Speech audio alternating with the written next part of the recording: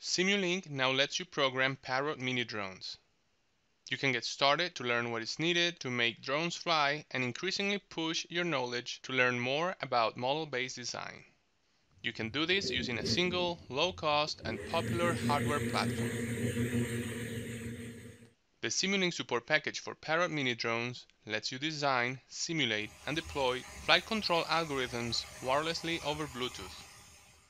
You can use a combination of onboard sensors for flight control, such as accelerometer and gyroscope, or 6 degrees of freedom sensor for attitude control, down-facing camera for horizontal position control, and air pressure and ultrasonic sensors for altitude control.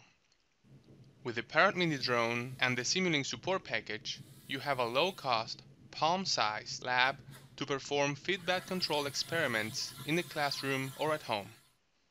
Simulink add-on tools help you get up and running and provide you with additional capabilities. Aerospace Blockset provides a ready-to-fly example in a Simulink project that lets you simulate aircraft performance and deploy the flight controller.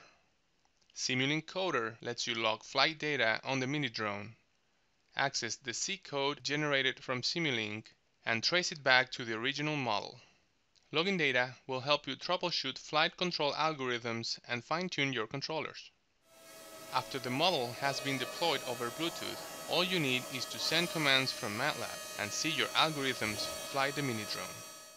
To get started, all you need to do is to download and install the support package, replace the firmware on the Minidrone, and set up the Bluetooth connection on your computer.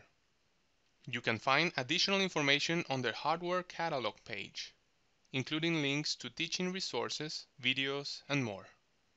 Download the Simulink Support Package for PARROT Minidrones today and show us what you can do with your Minidrone.